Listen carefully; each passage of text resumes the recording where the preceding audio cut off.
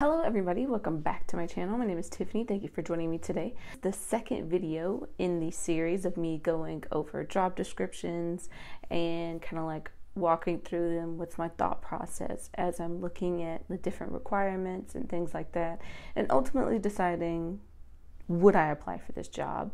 It's basically meant to give you kind of like a structure of, hey, here's a job and this is my reasoning behind why I would or would not apply for this job, and kind of going through that whole process. So I hope it's helpful to you, and let's get started. I wanted to include this one because I see a lot of jobs that have short descriptions. The important thing about this is that you can apply to them if like jobs that are like this small job description, you're like, oh my gosh, what exactly are they looking for? Because it's like kind of like a run-on sentence and then they have slashes, so it's kind of like weird in my opinion, but I would still be interested to learn more about the company and about the people that work with the company to see if this could be a match for me. So that's just, like I'm saying, this is just me talking about how I would apply for these, if I would apply for these jobs.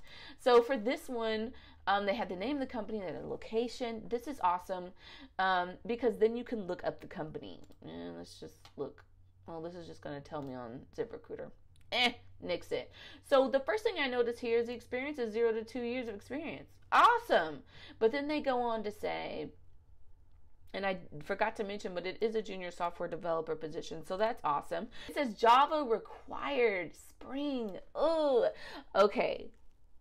That first thing, I don't have it. And at this point, I'm thinking, I don't know if I should apply for this job because I don't have Java. And it says it's required. So let's keep moving on and let's see if there's anything in here that resonates with me. Dropwizard preferred API, never heard of it. If I was interested, I would look this up and figure out what this is. REST, I know about REST, right? Those create, update, delete, edit, update statements, read those statements. Spring Boot preferred. Ugh. Either front end or back end or both. I don't know what this is, right? I'm going to be quite honest with you. I have a vague idea of what it could be, and I don't even know. So I don't have enough knowledge about it to talk about it intelligently. So I wouldn't feel okay with that part. And it talks about React. I don't know React.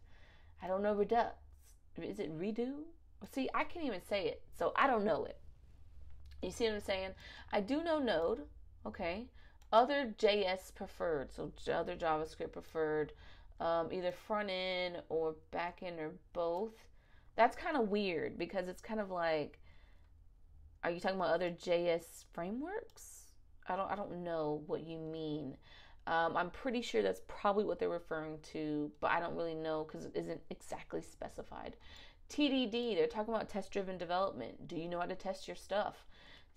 This is something that CI nice.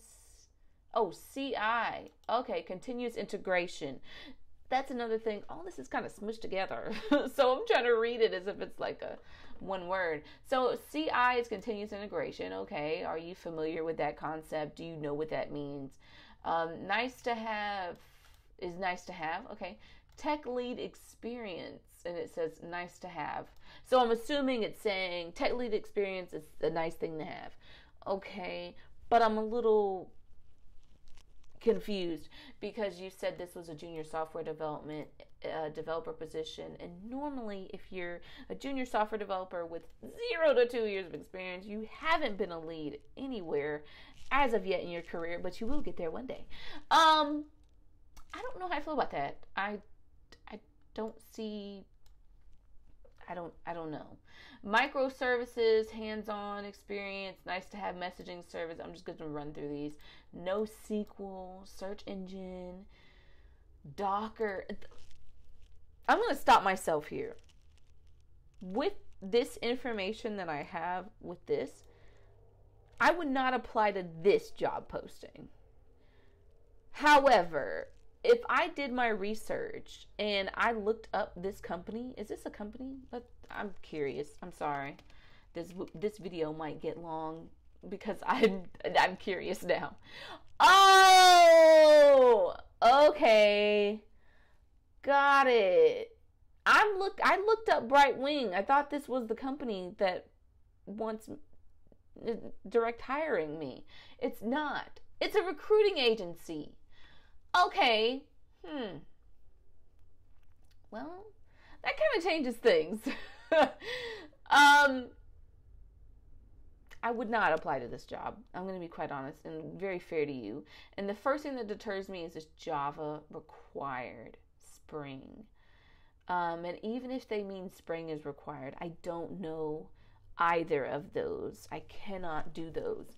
That's not where my skill set lies. So I would say no to this one. I'll explain a little bit more about this job description, this job posting actually, and my reaction to it. I mentioned in the video, I looked it up, saw it was a recruiting agency, and I was like, oh, that explains a lot, right? So I came to the following assumptions.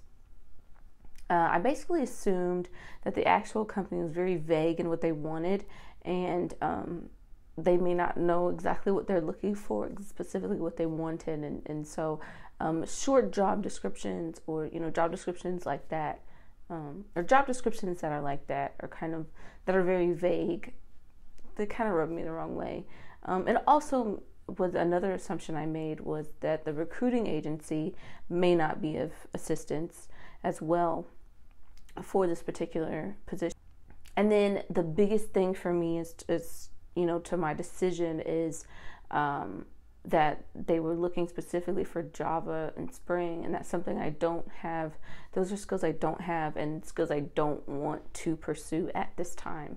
So that's kind of my reasoning behind it. Another thing that kind of stood out at me that kind of rubbed me the wrong way, I had experience with this before, is that the job posting talks about Java and JavaScript frameworks.